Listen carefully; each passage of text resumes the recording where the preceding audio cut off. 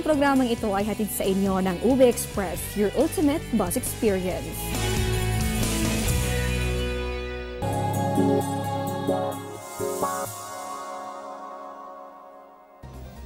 Good morning Pilipinas and welcome back po sa Panahon TV. Time check muna tayo. Ang Philippine Standard Time po natin, 6:16 ng umaga. Sa puntong ito, silipin na po natin ang inaasahang agwat ng temperatura sa iba't ibang bahagi ng bansa. Unahin natin dito muna sa Luzon para po sa Baguio City kung saan naitala kahapon ang lowest temperature base po sa datos ng Pag-asa.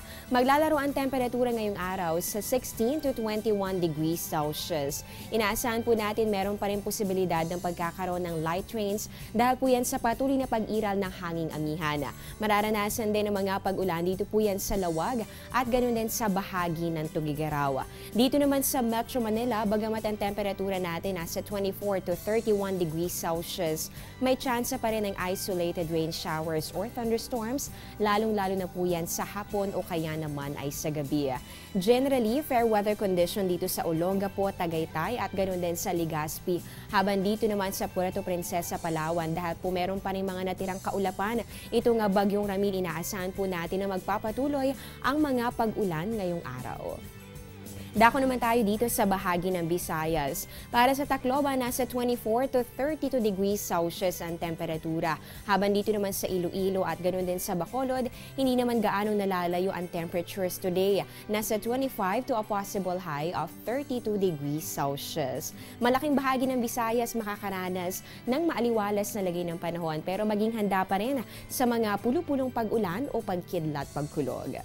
At ngayon naman dito sa bahagi ng Mindanao, sa City of Golden Friendship, Cagayan de Oro, ang temperatura nasa 24 to 32 degrees Celsius. Inaasahan po natin, magpapakita naman si Haring Araw pero may chances pa rin ng isolated rain showers or thunderstorms, lalong-lalo na po yan sa latter part of the day. Same weather condition ang inaasahan dito po yan sa Metro Davao at pati na rin sa bahagi ng Zamboanga. Iba pang impormasyon tungkol sa lagay ng ating panahon, ating pag-usapan sa pagbabalik ng Panahon TV.